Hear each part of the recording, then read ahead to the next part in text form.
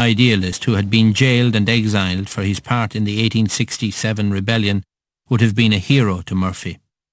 By referencing him, Yeats was contrasting an icon of integrity and idealism with its antithesis, Murphy. So he's saying the economically driven materialism and greed of Murphy and his ilk have, as it were, shoveled the dirt on top of romantic Ireland. However scathing Yeats's words, Murphy remained unrepentant. His battle for the heart of Irish nationalism would soon lead him to a far more extreme course of action, one that would taint his reputation forever.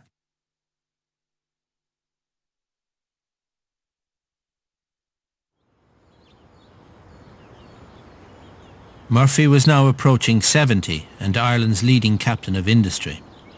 Though enormously wealthy himself, he was also proud of the fact that by his acumen others thrived.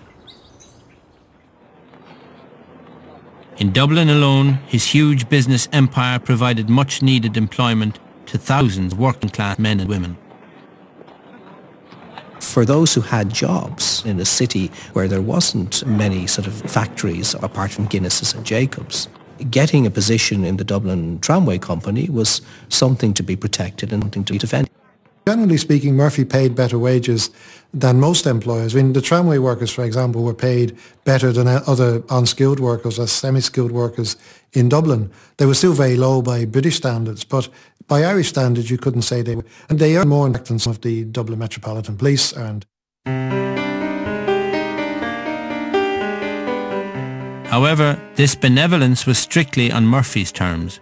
To keep your job, there was one basic rule: no unions allowed. There is a very important memorandum that I found many years ago, written in 1913, describing conditions inside. It shows a very harsh regime within the tramway company. Conditions were quite draconian, very tight military-type discipline. Quite minor breaches could be punished. For example, talking to passengers. If you arrived a minute early at Nelson's Pillar, that is in the middle of O'Connell Street, then you basically sort of were fined. There was also a system of informers on the trams that anyone who was thought to be a troublemaker was earmarked and gotten rid of. People did live in terror of Murphy and of the regime he set up.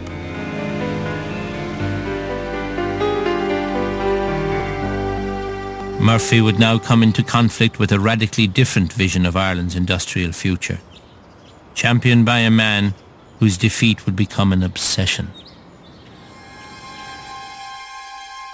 The socialist son of an Irish immigrant who saw Murphy and his kind as anathema to the working man, James Larkin.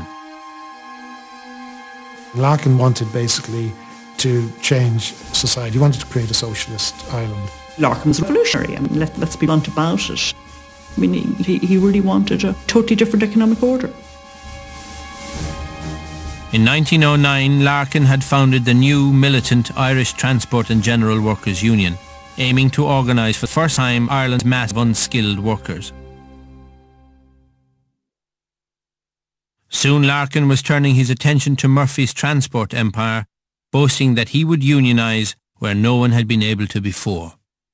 A confrontation was inevitable, and it began on the pages of Murphy's newspapers.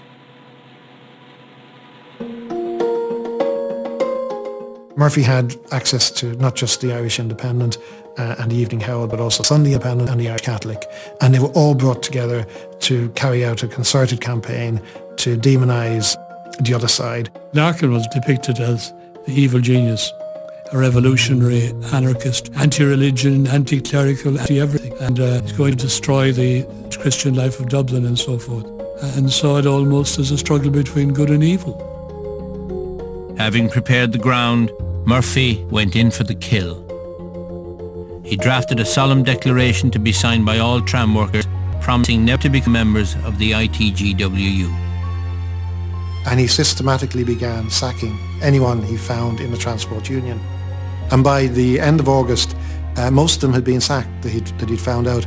And the workers who were left went to Larkin, who wasn't ready for a strike, and pleaded with him, said, look, either you bring us out now or there won't be any of us left to bring out.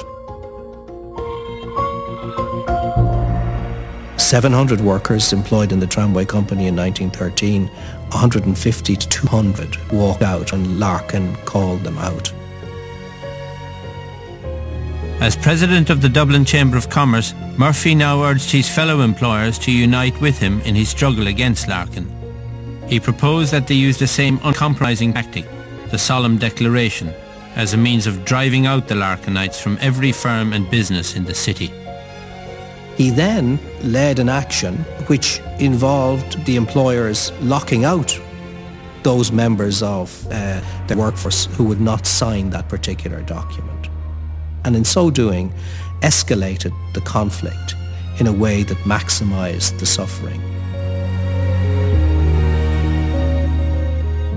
Ultimately, I think Murphy felt that the only way to win through was to bring the union to its knees.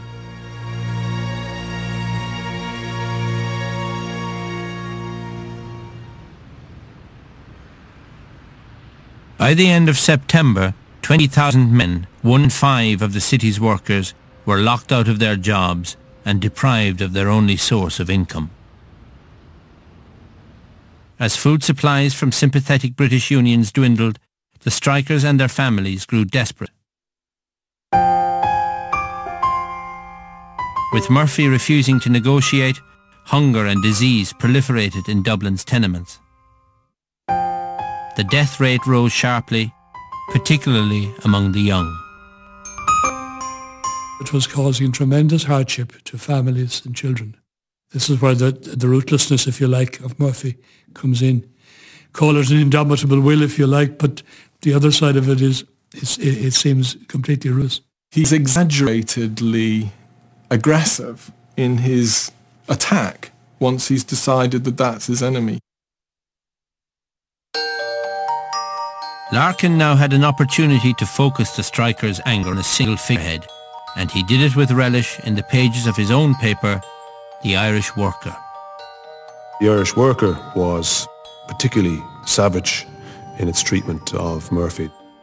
It referred to him as a tramway octopus, or a tramway tyrant, blood-sucking capitalistic vampire. What Larkin is trying to do with Murphy, I suppose, is a reverse image of what Murphy was doing with him. He's trying to demonise Murphy. He's trying to show people that Murphy was antichrist, basically, that he was driven by greed and that he was totally unscrupulous. He was a tyrant. Murphy was presented in a dehumanised form. He became